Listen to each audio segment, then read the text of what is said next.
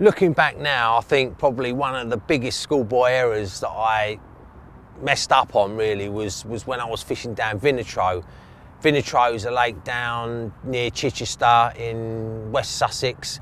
It's held a fish up to nearly upper 50s, and there was a particularly big fish in there that I was after, and there was a particular session when I actually had it right off. The lake hadn't been fishing particularly well.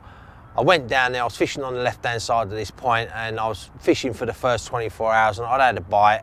Seagulls were absolutely a nightmare down there because it was near the south coast, and I used to put about 2 or 3 baits out in a throwing stick and they were on you. So during the whole day, I'd probably put 2 baits out, leave it half hour, put another 2 out, leave it half hour, and so on. I worked at the swim, so to speak.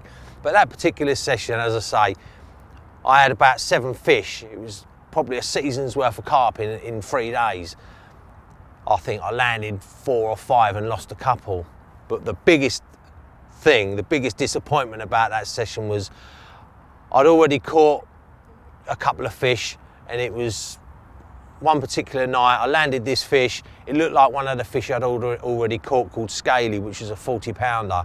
I looked at it on the mat. It was absolutely stunning, big scaly fish, lovely it was, and I thought, well, I've had it before, there's no point taking a picture of it, I'll put it back.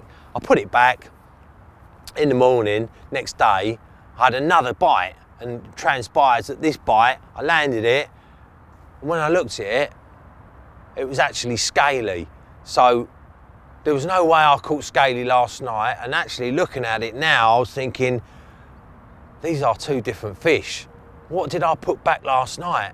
So I put back a fish that I hadn't weighed, hadn't photographed. I didn't even know what it was. It was like one of the rare ones, the big scaly ones that don't come out very often. I caught it and slipped it back. Didn't even weigh it, no pictures, gutted.